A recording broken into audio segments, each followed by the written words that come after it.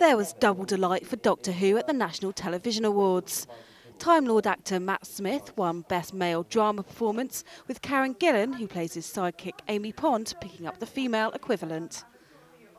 Yeah, very pleased on both counts really. Particularly pleased for Karen, because I think that she's just worked so hard and is it's just great fun, and she's a good mate.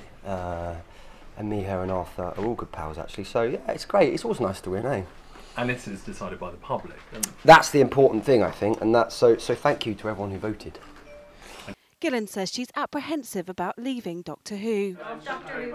It's the scariest thing to leave something like Doctor Who, especially when I started at the same time as Matt Smith. We kind of grew up in Doctor Who world together, and now I'm suddenly going to be out there on my own without, you know, the amazing writing of Stephen Moffat and my character. So it's so scary, but you know, it's inevitable. So. And where are you going to put the trophy? I know. People keep asking me this. Where should I put it? People keep saying the bathroom, but I find that weird.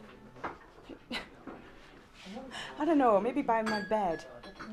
Doctor Who writer Stephen Moffat took to Twitter to congratulate Smith and Gillan, writing, "Mexican wave among all the Who fans, please, I'll start."